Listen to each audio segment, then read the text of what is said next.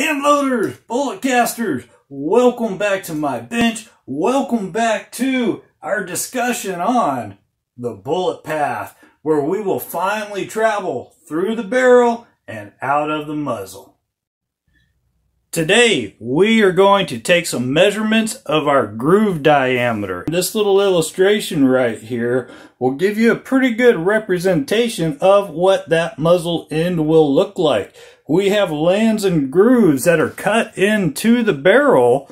The lands here are actually what's going to do the engraving, and the grooves are actually where the cut is deepened into the barrel, which is actually a cut into the bore, if that makes any sense, folks. So what we're going to do is end up taking an impression similarly to how we measured our throats to find out what the diameter is from one land to the opposite. Now, as revolver shooters, cast bullet hand loaders of revolvers, one thing that is going to make this separate than dealing with auto loaders with our rifles is something called a barrel thread restriction. But once we're past that, we're pretty much home as far as any kind of barrel that's rifled, whether it be rifle, bolt action, lever action, auto loading, handguns, auto-loading handguns, revolvers, single shots, you name it. If it's a rifled barrel, once we get past this little area, we are home free into the lands and grooves, starting our spin out the muzzle end of the barrel. Now, if you look at this drawing here, something that you have seen me make a note of is this barrel to frame thread. Now, as I spoke in my video about the barrel cylinder gap, where I use that as an opportunity to point out that the revolver is made up of multiple parts and the barrel and the frame are technically not permanently affixed. They're screwed in together. And this can make things kind of complicated for us as revolver shooters, because there's something that happens right here in this area during the very act of screwing a barrel into the frame. Now, I have here for you my trusty little GP 144 special that we've been taking measurements on, and we're going to continue our measurements with this revolver. And what I just want to remind you of, one, we need to make sure the gun is unloaded, and indeed it is.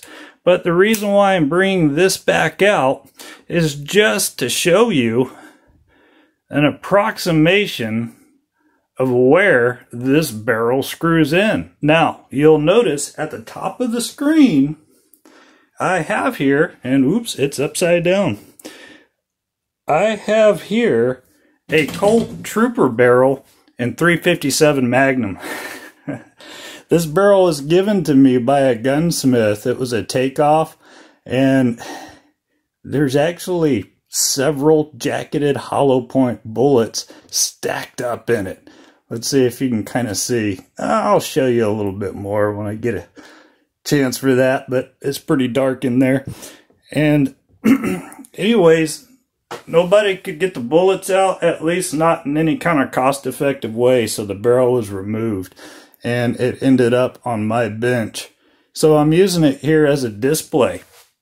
Now, the way I have this revolver and this barrel lined up together should give you a pretty good idea of how this barrel screws into the frame. And the reason why this is important is because there's something that happens in that area that we need to know about. I'll see if I can bring us in for a little bit closer shot. Maybe we can get a pretty good eye on those threads. Those threads are very fine. And the concept here is that if we can thread this barrel into a frame tight enough so that it will never ever come loose, so that it will forever act like the frame and the barrel are one solid piece, because it certainly feels that way when we handle the revolvers, but they're not. And if we're familiar with how metals move, how metals swell, then something that we'll notice and understand is that there may become a restriction right here in this part of our barrel, just from the very act of tightening this barrel down into the frame. It's got to be tight. I don't know what the torque specs are, but however, you see the measurements that we're working with. You see how a little bit goes a long way. We're not worried about whether we can see the tolerance difference with our eyes. We want to measure it. We're putting our measurements under a microscope, and thousandths of an inch, that matters, folks. You'll never see it, but if you measure it, it's there. And your bullet, when it exits that throat, bring you back up here, folks. When your bullet, which is fit to this throat, because that's what we discussed, that's what we decided we're going to do, because a good fitting bullet will help keep the gas behind the bullet, then as it comes through here, through this forcing cone, what if this little area where the barrel has been tightened down, what if a restriction builds up in there? That brings it down a thousandth of an inch, a half a thousandth of an inch, possibly more, and it opens back up out here. So we worked really hard. Let's just use simple numbers. Let's say this is a 432 thousandths exact diameter bullet, and it's traveling through a perfectly made throat. It hits this forcing cone. Let's say the groove diameter is also 432 thousandths. That's not necessarily ideal, but it happens. And we go through this restriction that constricts that diameter down by another thousandth of an inch. Well, now we've just taken our 432 thousandths of an inch bullet, dropped it down in size to 431 thousandths, passing through here, and we're plunging it out through that barrel as an undersized bullet by a thousandths of an inch. No wonder we're building up all kinds of lead in the lands and grooves up here, because our bullet that fit over here does not fit over here, thanks to this barrel thread constriction. Now, folks, I'm not going to tell you that every single revolver out there has a problem. In fact, a lot of them don't. The information that I'm giving you is information that I want you to just file away, because it might be a problem that you encounter. Some of you have ran patches through your gun, and you've noticed that it's not always running through at a consistent rate. Sometimes you encounter resistance. Fortunately here, I have zero resistance. I think Ruger did a pretty good job here. I'm going to slug this barrel here in a little bit, and that's going to tell us even further if there's a restriction. And here I have turned my GP100 into a Blackhawk. Magic, folks. But now I want to show you on this one. I'm not sure if a restriction exists, but it might be cool for us to just take a look and find out. Once again, a simple check. We need to reveal that this firearm is unloaded. And we'll pull this cylinder out. It's just so simple. It's so easy to do on these single actions that it's kind of hard to not pull it out when you're working on it. So I've got my 45 Jag hooked up in a patch let's see if we encounter resistance on this one here. Nice easy entry. We're trucking along. Everything is even. Everything is smooth. I'm not encountering any resistance that's greater than one point or another. However, now I feel like there may be a slight constriction. Just before this patch made it through, there was a noticeable slowdown. So does this mean this revolver's no good? Does it mean that I can't shoot cast in it? Does this mean that I am just going to have to trade it in for another gun? No! I've shot cast many times in this gun. Is it my best shooting lead gun? No, it's not. But it's a great shooting gun, and cleanup is simple. Folks, just because a restriction exists doesn't mean it's a problem. However, if there is an actual problem, you're going to notice it because you're going to see that lead build up. You're going to deal with it, and you're going to be cussing at your gun all night while you work to clean it out.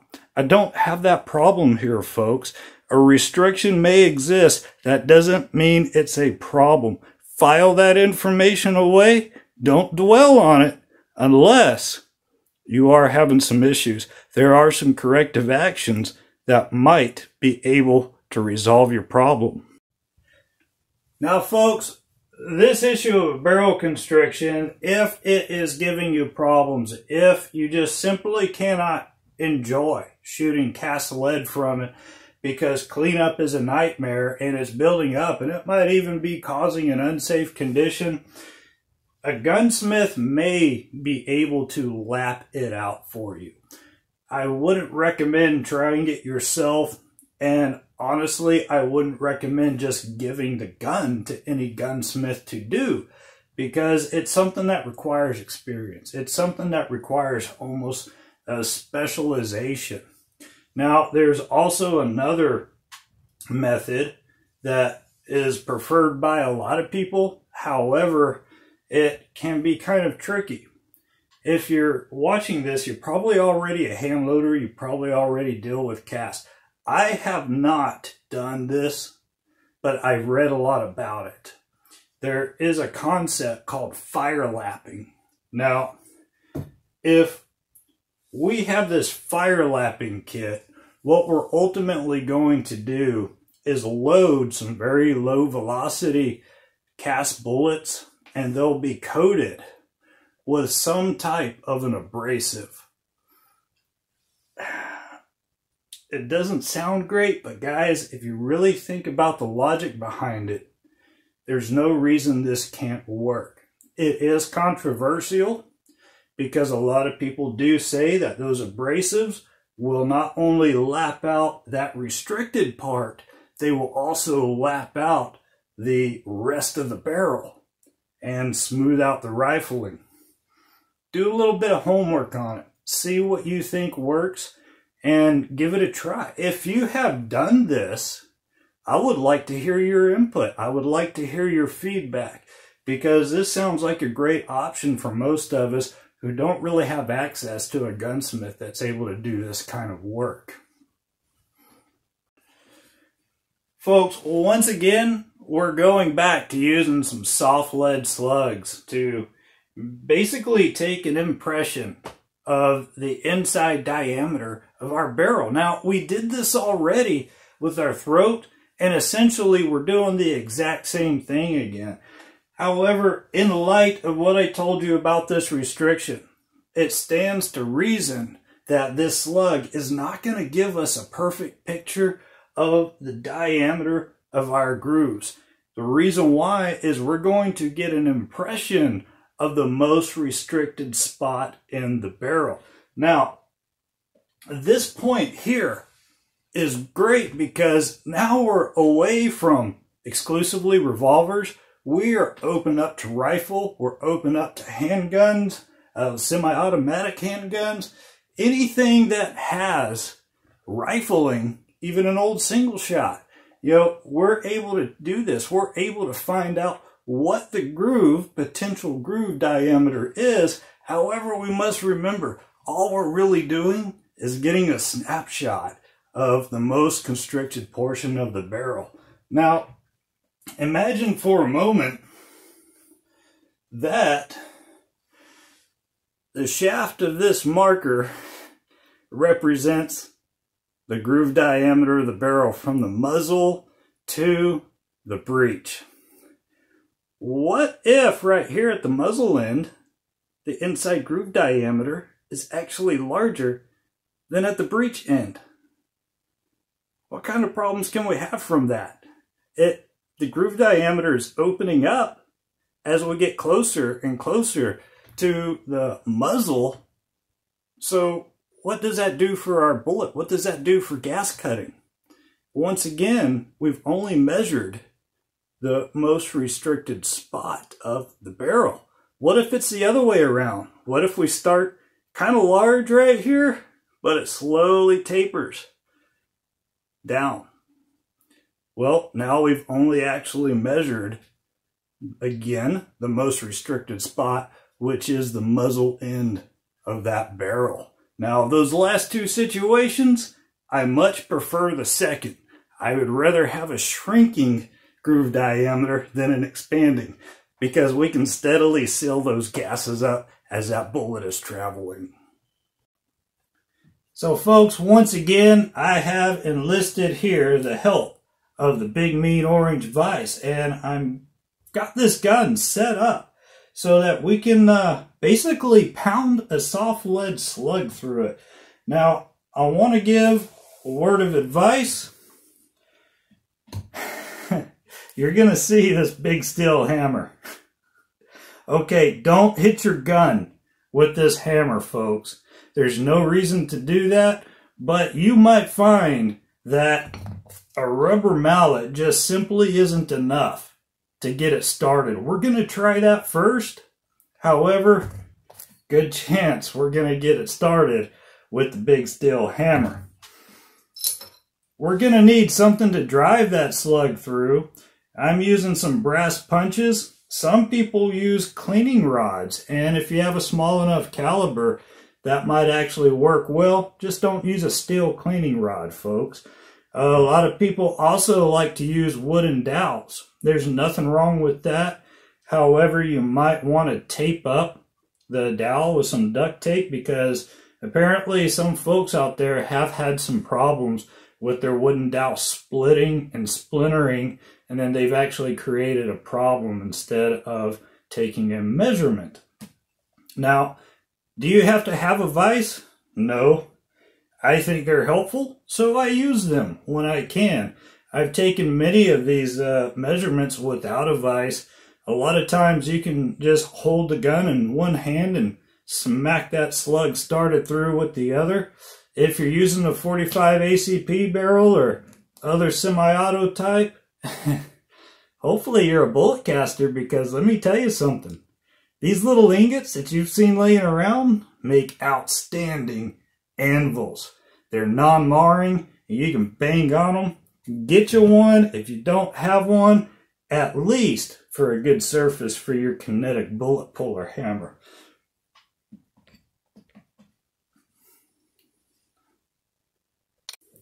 So folks, this is about all that I really want to put on you for one video today. So we're going to pick up the rest in the next video, where I end up running that slug through and taking some measurements, and we'll talk a little bit about what we came up with. So in the meantime, folks, like, subscribe, and we'll see you soon.